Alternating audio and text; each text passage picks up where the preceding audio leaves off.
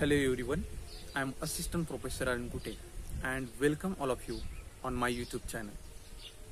In today's video lecture, we are going to discuss about the essay on Indian-born American business executive Indra Nooyi.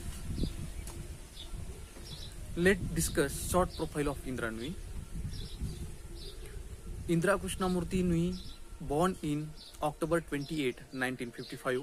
She is an Indian-born American business executive and former Chief Executive Officer of PepsiCo. She has consistently ranked among the world's 100 most powerful women. In 2014, she was ranked at number 13 on the fourth list of the world 100 most powerful women and was ranked the second most powerful woman on the Fortune list in 2015. In 2017, she was ranked the second most powerful woman once more on the fourth list of the 19 most powerful women in business. Now let's discuss the short summary of the essay. This essay records Indra's rise to the top at the PepsiCo, her work ethics and her personal and official responsibilities. She has emerged as one of the most recognized icons of corporate success. She is also counted among ranking of global corporate achievers. Nooyi joined the famous food and beverages company in 1994 as a senior vice president of corporate strategy and development.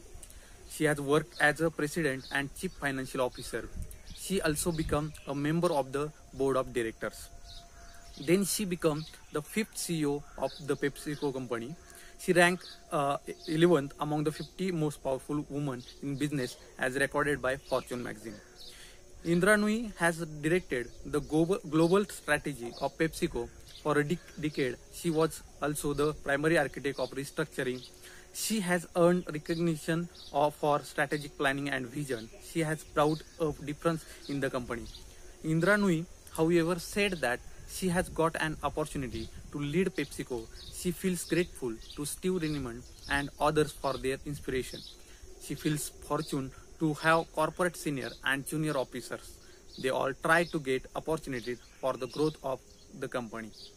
There are some interesting aspects of Indra Nooyi's successful journey to the top of the famous company. On them is her explanation of how she was able to handle her official and personal responsibilities. She hired women to take care of her children and helpful family support. The staff members of PepsiCo too have played their parental roles. Her 9-year-old daughter would come from school. She would call the office to say that she wants to meet her mother. The office would arrange the details. She was found sitting with the company's founder chief or doing her homework in the office of other executives. All the officers helped the children of staff members whenever they needed. Even the telephone receptionist took care of her children when Indra Nooyi will be traveling on work. Nooyi gives the second and third rules of how she got the top of the PepsiCo ladder. The first rule was the pulses of strong family ties. The second and third rules consist co-opting the entire ecosystem around you to bring up your kids. Her senior Reinemund praised her as a strong CEO. He felt confident to give PepsiCo's future in the capable hands of Indra Nooyi. He believed that Nooyi and her team will sustain the achievements of the company. They would also take the company to a higher level of success. Thus, Nooyi is definitely a role model for people who want to enter the world of finance. First, Indra Nooyi worked hard.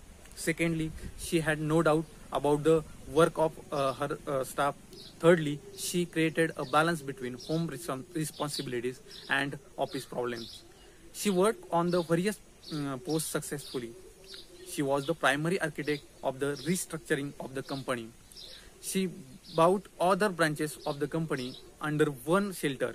She led the company to great success. She had qualities like hard work, dedication, and binding people. So I hope that you have enjoyed this session. If you like this session, please like, share, and subscribe my channel. Thank you.